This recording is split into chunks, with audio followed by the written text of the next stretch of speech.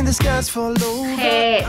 สวัสดีค่ะทุกคนก็คลิปนี้นะเป็นคลิปที่หลายๆคนรอคอยแล้วก็รีเควสกันเข้ามานะคะนั่นก็คือคลิปรูมทัวร์นั่นเองจะมาเปิดห้องให้ดูกันนะคะแต่บอกก่อนว่าทำไมเรามาเปิดห้องช้าจังคือแบบก็รู้ว่าทุกคนอยากดูอะไรเงี้ยไม่ได้ลีลาอะไรทั้งสิ้นนะแต่แบบว่าเราอ่ะค่อยๆแต่งห้องแบบค่อยๆซื้อของมาใส่อะไรเงี้ยแต่ในหัวก็แบบวาดภาพไปหมดแล้วว่า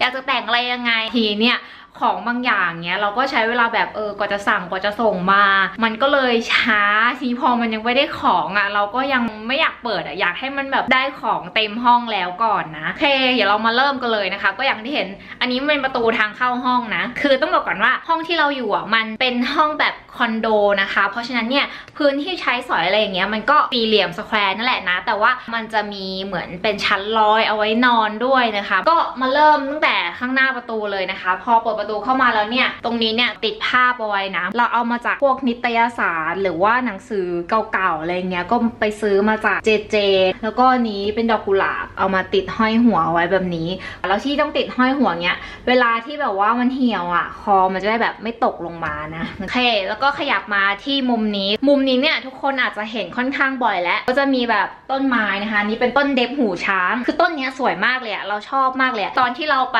ซื้อต้นไม้อ่ะส่วนใหญ่เราจะซื้อต้นไม้ที่เจวันอังคารวันพุธอะไรเงี้ยเขาก็จะมีต้นไม้มาขายเยอะแยะมากเลยแล้วเราก็พยายามจะหาต้นเลื้อยๆที่แบบสวยๆแล้วก็ไปถูกใจต้นเนี้ยพอเห็นแล้วปุ๊บแบบน่ารักมากมันจะเป็นใบใหญ่ๆอย่างเงี้ยแล้วก็ค่อนข้างทนรดน้ำแบบไม่ต้องบ่อยอ่ะโดนแดดบ้างเอาไปตากแดดบ้างนะคะถัดมานะคะก็จากข้างบนลงมาข้างล่างเดี๋ยวค่อยมาอินเสิร์ตอีกทีนึงแล้วกันนะตรงเนี้ยอันนี้มันจะเป็นแบบพรมเว้ยที่เราซื้อมาจากอีเกียนะก็เอามาวางรองเท้านั่นแหละพอเข้าห้องมาก็รองเท้ามาวางตรงนี้ไงจะได้ไม่เลอะอันนี้เป็นตะกร้าใส่ผ้าจากอีเกียเหมือนกันของส่วนใหญ่ในห้องเนี้ยได้มาจากอีเกียส่วนใหญ่นะคะข้างบนเนี้ยเป็นภาพวาดนะคะที่วาดลงบนผ้าใบข้างล่างเป็นกรอบรูปนะนี่ก็มีคนถามเยอะว่าได้มาจากไหนพวกกรอบรูปแล้วก็ภาพวาดในห้องทั้งหมดเลยอะได้มาจากเพื่อนนะคะคือเพื่อนวาดให้แล้วก็อาจจะมีวาดเองบ้างแต่วาดเองบ้างก็เป็นส่วนน้อยนะส่วนใหญ่จะเป็นแบบของเพื่อนนะคะถ้าใครสนใจพวกกรอบรูปอะไรพวกเนี้ยคือรูปวาดอะจะเป็นรูปวาดลายเส้นแนวแบบมิสซินจูลี่เราว่ามันค่อนข้างหายากหรือว่าเรายังหาไม่เจอไม่รู้อะแต่เราว่ามันตกแต่งห้องแล้วมันสวยดีนะคะถ้าใครสนใจเงี้ยเราจะใส่ IG ไว้ให้เลยนะเข้าไปดูกันได้นะคะต้นนี้พูดถึงนิดนึงแล้วกันนะต้นนี้คือต้นลิ้นมังกรเป็นต้นที่แบบโคตรทนอะมุมเนี้ยเป็นมุมที่โดนแสงน้อยที่สุดแล้วในห้องเพราะมันอยู่ไกลจากหน้าต่างตั้งมาแล้วหลายเดือนมากอะแต่นางไม่เป็นอะไรเลยนางแบบถึงจะไม่โดนแสงแบบรดน้ำก็ไม่ต้องรดเยอะอะไรเงี้ยแต่นางทนมากจริงอันนี้นะแนะนำสำหรับคนที่แบบอยากเริ่มปลูกต้นไม้เป็นต้นที่ปลูกง่ายมากพูดเร็วไปปะอยากจะพูดได้ช้าลงนะจากตรงประตูเข้าห้องมาเนี่ยตรงนี้เนี่ยมันจะเป็นห้องน้ำอันนี้ขอแบบแพนไปอย่างรวดเร็วแล้วกันนะคะแล้วก็โซนส่วนนี้นะมันจะเป็นกระจกคือมันเป็นตู้เสื้อผ้านั่นแหละที่เขาติดมาให้ไว้ในคอนโดนะเปิดแบบหนึ่งก็จะเป็นเสื้อผ้าแล้วข้างล่างเราก็เก็บพวกกระเป๋าอะรกเพราะฉะนั้นเราจะปิดมันก็จะเป็นมุมที่แบบแต่งตัวก่อนออกจากบ้านอะส่วนมุมเนี้ยคือมันเป็นมุมใต้บันไดที่รกมากๆเลยเว้ยคือเราอะจะเอาไว้เก็บพวกรองเท้าผ้าเช็ดตัวเสื้อผ้าที่แบบใส่แล้วก็พวกของที่แบบกำลังจะเอามาถ่ายงานหรือของที่เพิ่งได้มากำลังจะเอามาลองอะไรเงี้ยจะหมกแล้วก็รวมกันอยู่ในห้องนี้เลยนะคะตรงข้ามของตู้เสื้อผ้าเนี่ยก็จะเป็นโต๊ะเครื่องแป้งนะตู้วันนี้ก็เป็นตู้จากอีเกียเหมือนกันนะตัวเนี้ยมันสวยตรงที่มันมีขามันทำให้ห้องดูแบบโป่งขึ้นแล้วก็ไม่ตันอะมันสวยตรงนี้เนี่ยมันมีที่ดึงไว้จุกลิ้นชักอันนี้มันประมาณ 6,000 กว่าบาทเป็นไซส์เล็กมันจะมีหลายไซส์อ่ะก็จะได้ความแบบวินเทจมากขึ้นแล้วก็มาดูบนส่วนของโต๊ะเครื่องแป้งบ้างนะคะกระจกกลมอันนี้ก็มีคนถามเยอะว่าซื้อมาจากที่ไหนเนี่ยเราได้มาจากโฮมโปรนะคือได้มาถูกมาก199เองอะจานที่ซื้อมาจากอีเกียกระจกกลมอันนี้เราได้มาจากโรบินสันคือตอนนั้นก็เซลล์อีกแล้วเซลล์เลยซื้อมานะ200 กว่าบาทเองอันเนี้ยแจกันนี่ก็ซื้อมาจากอีเกียนะคะเราไปหาเนี่ยข้าวอันนี้มันเป็นข้าวแห้งเอามาปักคือตอนแรกเราอะปักพวกดอกไม้สดเว้ยแล้วทีเนี้ยดอกไม้สดอะมันเหี่ยวเร็วก็เลยไปหาอะไรที่มันแบบแห้งๆมาปักอย่างเงี้ยมันก็อยู่ได้นานขยับมาอีกนิดนึงนะคะอันนี้เป็นต้นกวักมรกตอันนี้ก็เป็นอีกต้นหนึ่งที่โคตร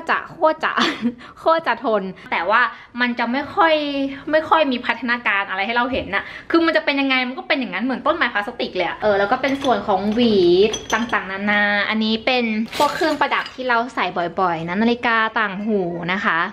ทีนี้มาดูในส่วนของในโต๊ะเครื่องแป้งกันบ้างอันนี้ก็เป็นแบบเครื่องสำอางที่เราใช้บ่อยๆประจำนะไอ้พวกชั้นอันเนี้ยตอนแรกมันมากับเป็นชั้นไม้ของอีเกียแล้วเราก็เอามันออกมาใส่เป็นแบบแยกของอันนี้ก็จะเป็นแบบพวกอายแชโดว์ซิงเกิลอันเล็กๆอันนี้เป็นพวกเบสBB ครีมอันนี้เป็นพวกแบบยารักษาสิวอันนี้ก็จะเป็นพวกบัตรออนแล้วก็ลิปสติกที่ใช้บ่อยๆก็ชั้นแรกจะเป็นของที่แบบใช้บ่อยเราจะไม่พูดแบบลงรายละเอียดพวกเครื่องสำอางเยอะนะถ้าใครอยากให้เปิดโต๊ะเครื่องแป้งอะไรอย่างเงี้ยเดี๋ยวค่อยมาทำแยกเป็นคลิปหนึ่งนะชั้นถัดมาเนี่ยก็จะเป็นพวกอายแชโดว์ใหญ่ๆใช่ปะมีแป้งคุชชั่นแล้วก็เป็นกล่องที่เราเอาไว้ใส่ลิปสติกเว้ยเอามารวมๆกันในนี้นะเพราะไม่มีที่เก็บชั้นสุดท้ายไม่ค่อยมีอะไรเลยคือไม่ค่อยเป็นระเบียบเท่าไหร่นะคะก็จะเป็นพวกขนตาอันนี้ก็เป็นสต็อกคอนแทคเลนส์อันนี้เกี่ยวกับผมมีสเปรย์ฉีดผมยางมัดผมมีแป้งด้วยเพราะเป็นคนที่แบบต้องทาแป้งก่อนนอนหมุนนะคะมาทางห้องนั่งเล่นบ้างนะ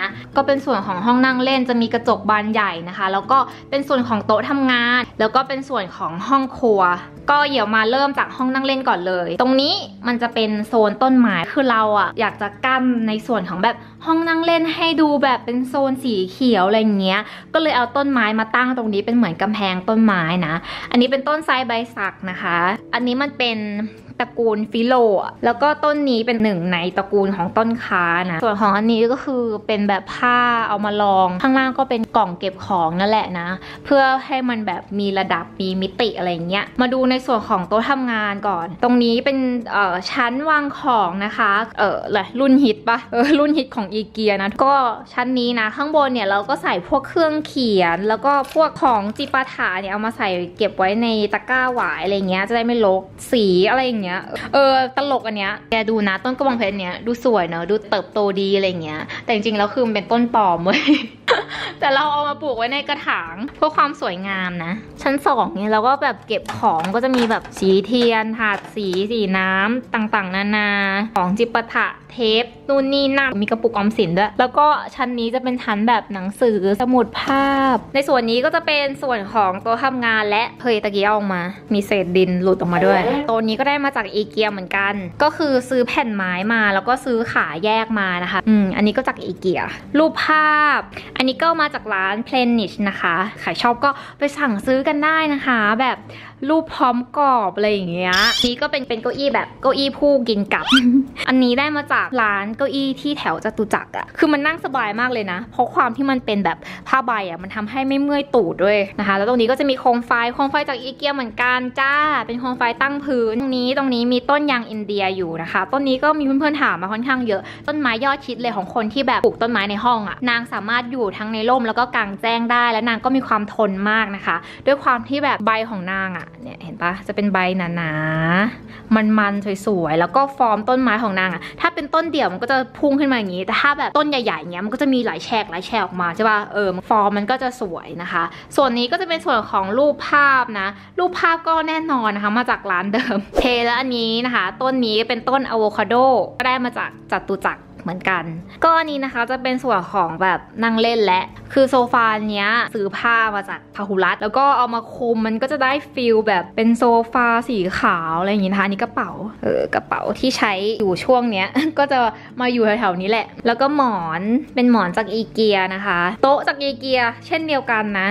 โต๊ะนี้อันนี้ก็เอาผ้ามาปูนะคะตรงนี้เป็นเทียนหอมกลิ่นเนี้ยโคตรหอมของ Bath and Body Works นะคะกลิ่นแบ็คทีโรสหอมไม่มึนหัวจุดแล้วฟินมากเลยอะแล้วเราใช้มาเป็นปีแล้วมันไม่หมดสักทีเว้ยกระปุกใหญ่มากส่วนนี้นะคะเป็นที่รองแก้วที่ทำมาจากหวายนะคะคือตั้งไว้มันก็ไปดูแบบเข้ากันดอกไม้อันนี้เหมือนแบบวันก่อนเอามาถ่ายงานด้วยแล้วก็ไม่ได้เก็บก็วางไว้มันสวยดีว่ะเหมือนมีการแบบอะไรสักอย่างหนึ่งดูดิเป็นสมุดที่เราเอามาถ่ายรูปวันก่อนนะคะอันนี้เป็นพัดลมเราต้องรีวิวพัดลมไหมอ่ะเราจะรีวิวแล้วกันเพราะว่ามันเป็นพัดลมที่แบบดูเชฟสวยใช่ไหมอันนี้เป็นพัดลมนะคะของ Mitsubishi ตัวนี้ซื้อมาจาก Powershot นะคะมันก็จะมีเชฟที่แบบเพียวๆอะไรอย่างเงี้ยต่างจากพัดลมทั่วไปนะไอหน้าตรงเนี้ยของพัดลมอ่ะมันก็จะเป็นแบบกลมๆมีความแบบวินเทจอันนี้เป็นต้นไม้จิ๋วน้องจิ๋ว4 ตัวแล้วก็ถัดมาตรงนี้อุ้ย ตรงนี้เป็นต้นมอนสเตอเรล่านะคะก็เอามาไว้ข้างทีวีนะมันก็มีความแบบแผ่ก้านแผ่กิ่งอะไรอย่างเงี้ยมาตรงเนี้ยมันสวยนะแล้วก็โซนนี้นะคะจะเป็นโซนแบบต้นไม้ต่างๆนานานะที่เอามาแต่งห้องนะคะนี่ก็เป็นต้นยางอินเดียอีก1ต้นนะคะแต่ว่าจะเป็นต้นที่สูงกว่าตะกี้นี้นะแล้วอันนี้ก็เป็นต้นคล้าเหมือนเดิมแต่ว่าเป็นคล้าอีกพันหนึ่งนะความสวยของมันคือลายตรงใบไม้ที่มันจะแบบต่างกันนะข้างบนก็จะมีแบบภาพวาดเป็นภาพวาดอันนี้เป็นภาพวาดหมดเลยนะไม่ใช่ภาพพิมพ์นะเวลานั่งจากโซฟาอะไรเงี้ยมาเห็นก็จะดูแบบสวยดี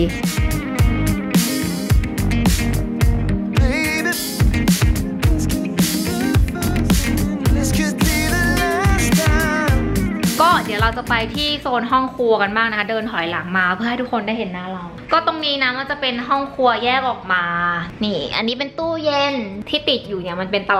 ารางรดน้ำสำหรับต้นต่างๆไม่งั้นเนี่ยเราจะลืมเราก็จำไม่ได้เพราะว่าแต่ละต้นอ่ะมันรดต่างกันบางต้นก็3วันทีบางต้นก็1อาทิตย์บางต้นก็ต้องแบบทุกวันอะไรอย่างเงี้ยก็ทำเป็นตารางรดน้ำไว้นะจะแบบไม่รดซ้ำอะไรเงี้ยจะบอกว่าพวกต้นไม้อะไรเงี้ยเขาบอกว่าส่วนใหญ่อะที่จะตายก็คือเหมือนแบบรดน้ำเยอะเกินไปจนรากมันเฉาอะไรอย่างเงี้ยแล้วก็ตรงนี้เหมือนเดิมเป็นแบบพวกรูปภาพอะไรต่างๆเนี้ยฉีกมาจากพวกนิตยสารเก่าๆนะคะก็ตรงนี้อันนึงที่ภูมิใจนำเสนอนะมันช่วยประหยัดพื้นที่ได้มากๆเลยอะมันเป็นชั้นใส่ของนะคะซื้อมาจากช้อปปี้นะมันก็จะเป็น3ชั้นอย่างเงี้ยแล้วทีเนี้ยมันเป็นชั้นเล็กๆอะมันก็สามารถที่แบบใส่เข้าซอกได้นะคะมิ้งก็ใส่พวกเครื่องปรุงเอาไว้ข้างบนพวกแบบน้ำยาซักผ้าน้ำยาทำความสะอาดอะไรเงี้ยก็เก็บเอาไว้อย่างงี้ปุ๊บเข้าไปมันก็ประหยัดพื้นที่แล้วก็ดูแบบเคลียร์ไม่ต้องเอามาวางไว้แบบข้างบนอะไรเงี้ยข้างบนเราก็วางต้นไม้แทนส่วนของข้างบนนี้นะเป็นเคาน์เตอร์ทำครัวใช่ปะมินก็มีอันนี้อันนึงอันนี้เป็นเตาไฟฟ้านะคะกับหม้อไหม้1ใบนะเพิ่งทำไหม้ไปเมื่อวันก่อน เพราะว่าเราจะใส่เจียวแล้วก็ทำหม้อไหม้แล้วตรงนี้นะคะบอกว่าส่วนใหญ่ห้องเนี่ยได้ไอเดียมาจาก Pinterest แหละเราก็ดูรูปภาพไปเรื่อยๆแล้วก็ชอบการแต่งห้องเนี่ยแล้วก็เซฟมาแล้วก็เอามามิกเอามาแมทอะไรเงี้ยอันนี้เป็นตะแกรงซื้อมาจากไดโซนะคะ2อันละ60 บาทตรงนี้ก็เจาะแล้วก็ห้อยพวกต้นไม้เอาไอเนี่ยคลิปอะหนีบกับตะแกรงแล้วก็หาแบบต้นไม้เล็กๆถ้วยเล็กๆมาหนีบเอาไว้แล้วก็ใส่ต้นไม้นะคะอันนี้เป็นอีกพันหนึ่งของต้นพูด่างจะเป็นใบแบบใบหัวใจสีเขียวต้นพูด่างเนี่ยก็คือแนะนำให้เลี้ยงนะสำหรับคนที่แบบเริ่มเลี้ยงอ่ะคือมันเป็นต้นที่เลี้ยงง่ายดูแลง่ายแล้วก็ตายยากนะแล้วก็นี้เป็นโปสการ์ดนะคะน่ารักส่วนอันนี้เป็นเดฟหูช้างต้นเดียวกับต้นข้างหน้านั่นแหละแต่ว่าเราตัดกิ่งมานะแล้วไอ้ต้นเนี้ยคือเขาอ่ะจะมีรากอ่ะอยู่ตรงตามใบอย่างเงี้ยเราก็เด็ดใบออกเว้ยแล้วเราก็เอาไปจุ่มน้ำรากมันก็จะค่อยๆงอกมาเรื่อยๆคือใบเนี้ยมันก็จะไม่เหี่ยวมันก็จะอยู่ได้นานมากๆนะคะแล้วก็ใส่ปุ๋ยออสโมโคดอ่ะลงไปนิดหน่อยคือเราไม่รู้ว่าจริงๆเรามันต้องใส่หรือเปล่านะแต่เราก็ใส่ลงไปนิดหน่อยให้มันแบบมีสารอาหารอะไรอย่างงี้คิดเอาเองนะถัดมานะคะตรงนี้ก็เป็นที่เสียบมีดนะแต่ว่ามันจะเป็นไม้ไปตามหามานานมากนะคะสุดท้ายไปได้ที่ท็อปปุ๊บมาตรงนี้เป็นต้นไม้อีก1ต้นนะคะเป็นต้นเข็ม3สีนะจ๊ะอันนี้เป็นทับพีตักข้าวเราซื้อมาจากไดโซที่เกาหลีอะรูปกระต่ายแล้วมันน่ารักก็มีความในสวนต่างๆอันนี้เป็นแบบแผ่นรองจานนะซื้อมาจากอีเกียนะคะก็เอามาวางเอาไว้เพื่อให้เหมือนเคาน์เตอร์มันมีความแบบไม้ที่เสียบจานไม้อันนี้ซื้อมาจากอีเกียเหมือนกันพวกจานสวยๆอะไรเงี้ยก็ได้มาจากอีเกียบ้างได้มาจากพวกร้านขายจานบ้างแต่คือไม่ค่อยได้ใช้นะใช้อยู่ไม่กี่ใบแต่ตั้งแบบสวยๆอันนี้เนี่ยมันก็เป็นชั้นที่แบบเอาไว้วางจานวางต่างๆนะคะเราก็แบบไปซื้อแก้วมาเว้ยแก้ววายอะไรอย่างเงี้ยสวยมากแต่ไม่ได้กิน ก็ตั้งไว้สวยๆตรงนี้แล้วก็ด้านบนคือตอนแรกอะมีปัญหากับไอ้ชั้นนี้มากว่าจะจัดยังไงให้มันสวยดีนะสุดท้ายเนี่ยไปได้ตะกร้านี้มาตะกร้าหวายนะทุกอย่างจบด้วยตะกร้าหวายและรูปภาพไว้ทุกคนพอมีรูปภาพตะกร้าหวายและเติมต้นไม้ลงไปปุ๊บทุกอย่างก็จะดูแบบดูดีดูสวยต้นพูด่างอันนี้เป็นพูด่างที่เลี้ยงอยู่ในน้ำนะในส่วนของอันนี้ข้างในเราก็เก็บพวกกาแฟของต่างๆนานาอย่าเปิดให้ดูกาแฟเพียวแล้วก็ของต่างๆที่แบบไม่มีที่เก็บมันก็ช่วยทำให้สเปซของห้องอะไรเงี้ยดูดีขึ้นข้างล่างใต้ซิงค์เนี่ยก็จะมีถังขยะแล้วก็พวกกล่องเก็บของต่างๆนานาอันนี้ก็เป็นหวายอีกแล้วนะ เป็นตะกร้าไหวแล้วเก็บพวกแบบหม้อไหส่วนต้นนี้นะเป็นต้นเดหลีนะคะคือต้นเดหลีมันจะช่วยดูดกลิ่นแล้วก็เปิดแบบฟอกอากาศอะไรเงี้ยเรามาไว้ตรงนี้นี่แหละมุมห้องครัวนะคะก็ประมาณนี้เคทุกคนถัดจากห้องครัวทีนี้เราจะขึ้นไปข้างบนแล้วนะคะคือตอนแรกเว้ยเราคิดว่าเทปรูมทัวร์อะไรเงี้ยมันก็คงไม่ยาวมากหรอกมันก็คงแบบไม่มีอะไรมากพอมาพูดจริงๆมันมีรายละเอียดเยอะมากเลยอะแล้วพูดจนแบบตอนนี้คอแห้งหมดแล้วนะคืออย่างที่บอกว่าห้องเรามันจะเป็นแบบห้องสแควร์นั่นแหละแต่ว่ามีชั้นลอยขึ้นไปนะคะที่เป็นห้องนอนนะก็เดี๋ยวจะพาขึ้นไปกันขึ้นไปแล้วจ้าปั๊บขึ้นมาปุ๊บสิ่งที่เจออย่างแรกเลยนะคะนั่นก็คือต้นไทรใบสักอีก1ต้นนะอันนี้เป็นต้นเล็กนะคะคือไทรใบสักอ่ะมันจะมี2พันธุ์อันนี้เป็นพันธุ์ที่แบบพันธุ์ใบใหญ่อ่ะมันจะมีพันธุ์ใบใหญ่จะแพงกว่าพันธุ์ใบเล็กไอ้ข้างล่างที่เห็นตอนแรกเป็นพันธุ์ใบเล็กนะต้นใหญ่อันนี้เป็นพันธุ์ใบใหญ่ต้นเล็ก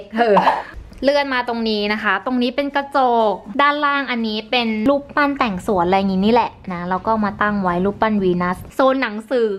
ที่อ่านอยู่บ้างหนังสือนิยายบ้างหนังสือที่แบบเขียนเต็มแล้วบ้างเอามาเก็บไว้ตรงนี้นะก็ตั้งขึ้นมาถัดมาเป็นกรอบรูปอีกแล้วเหมือนเดิมนะก็คือกรอบรูปมีอยู่ทุกคนทุกแห่งตรงนี้เป็นกล่องไม้นะที่ข้างในเราเก็บพวกอุปกรณ์กล้องต่างๆเอาไว้อะมีกล้องฟิล์มกล้องถ่ายรูปแล้วก็รูปภาพนกนะคะส่วนตรงนี้มีดอกกุหลาบเอามาติดเอาไว้อย่างที่บอกว่าพอมันแห้งเราก็ไม่อยากทิ้งก็เลยเอามาแบบติดเอาไว้อย่างนี้เป็นอีกโซนหนึ่งที่เราชอบนะเรารู้สึกว่ามันแบบ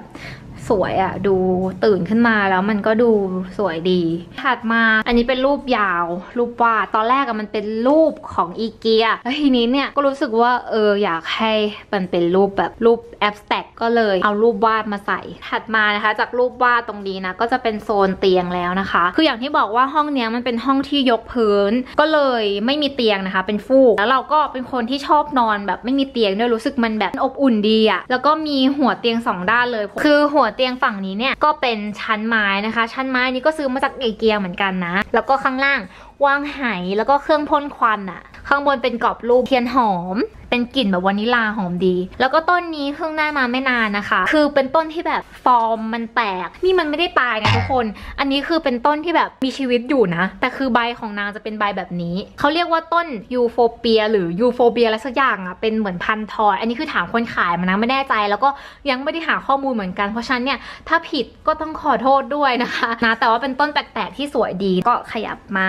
ตะกี้ลืมพูดถึงตรงนี้อันนี้เป็นพรมที่เราซื้อมาจากอีเกียคือมันเป็นพรมผืนเล็กอะแต่เราซื้อมา2ผืนแล้วก็มาปูยาวๆไว้ปลายเตียงนะอันนี้เป็นมุมอีกด้านหนึ่งนะคะของหัวเตียงก็ภูมิใจนำเสนอเหมือนกันมุมนี้นะคะก็จะมีรูปเป็นอาร์ตปรินท์นะคะสีส้มอยู่คือมันลิงก์กับภาพเนี่ยอันนี้มันก็จะเป็นสีส้มใช่ป่ะอันนี้ก็จะเป็นสีส้มแล้วก็โคมไฟได้มาจากอีเกียค่ะทุกคนโคมไฟแบบวินเทจชอบตรงที่นางแบบนี้เว้ยปั๊บคือตอนกลางคืนอะสวยมากเลยอะขยับมานิดนึงอันนี้ทุกคนคุ้นหน้าคุ้นตากันไหมนางคือขันโตกนั่นเองแล้วที่บอกว่าทำไมถึงยังไม่เปิดห้องสักทีก็คือรอนางมาส่งนะคะขันโตกอันนี้สั่งมาจากรู้สึกเชียงรายก็เอามาใส่พวกลำโพงไม้อันนี้ซื้อมาจากไดโซะที่เกาหลีนะคะกันแก้วนะแล้วก็เอาพวกข้าวแห้งๆมาปักเอาไว้นะมันเข้ากันดีอะส่วนอันนี้เป็นดอกไม้แห้งข้างล่างเนี่ยไม่ใช่ดินนะเป็นแบบเมล็ดกาแฟอันนี้เป็นหนังสือที่เรากำลังอ่านอยู่นะเป็นนิยายนั่นแหละนี่เป็นโซนที่เราภูมิใจมากเลยขอแช่ภาพทิ้งไว้ตรงนี้สัก5 วินาทีถัดมาที่เตียงบ้างนะคะเตียงเนี่ยจะบอกว่าเรามีหมอนหลายใบมากๆเคยเป็นมาตอนเด็กๆที่แบบกลัวผีแล้วเวลานอนต้องมีหมอนข้างอยู่ข้างซ้ายหมอนตรงนี้อยู่ข้างขวามีอีกอันนึงทับอยู่บนตัวอะไรอย่างเงี้ยเราเป็นคนแบบนั้นส่วนข้างในก็ลูกๆนะคะเด็กๆน้อยๆทั้งหลายนะคือมีหมอนและตุ๊กตาเยอะมากๆนะแล้วก็นี่มีหมอนอีก1 ใบเอาไว้วางเท้านี่ก็จะประมาณนี้นะคะในส่วนของห้องนอนนะคือจริงๆแล้วรู้สึกว่าห้องนอนยังแต่งไม่เสร็จอยากจะแบบปิดไฟแบบเล็กๆอะไรเงี้ยเวลาตอนคืนเปิดไฟมันจะได้สวยอะแล้วก็อยากหาพวกของมาวางแถวๆนี้พวกเทียนพวกกรอบรูปส่วนตรงนี้ก็จะเป็นระเบียงมองลงไปก็จะเป็นห้องนั่งเล่นแล้วก็โต๊ะทำงานห้องครัวนะคะก็เป็นมุมอีกมุมนึงที่วิวดีเหมือนกันโอเคทุกคนก็หมดแล้วนะคะในส่วนของห้องทุกมุมนะถ้าใครอยากจะให้มาเปิดตรงไหนเพิ่มเติมอย่างเช่นแบบโต๊ะเครื่องแป้งตู้เสื้อผ้าก็มารีเควสกันได้นะคะวันนี้เราก็ต้องขอลาไปก่อนนะคะเพราะว่าเสียงแหบแล้วเสียงแห้งนะแล้วก็ ถ้าใครอยากได้คลิปแบบแนะนำต้นไม้ดูแลต้นไม้อะไรอย่างเงี้ยอยากจะบอกว่าจริงๆแล้วอะเราก็ยังไม่ใช่ผู้เชี่ยวชาญที่แบบปลูกต้นไม้เก่งอะเวลาปลูกก็มีเหี่ยวมีตายมีเฉาเหมือนกันนะคะเพราะฉะนั้นก็เลยยังไม่อยากทำคลิปที่แบบแนะนำแต่ถ้าให้มาพูดถึงแบบต้นไม้ในห้องอะไรอย่างเงี้ยว่าเลี้ยงยังไงก็ลองมารีเฟรชกันอีกทีแล้วกันแค่นี้แหละนะเจอกันใหม่คลิปถัดไปนะคะบ๊ายบาย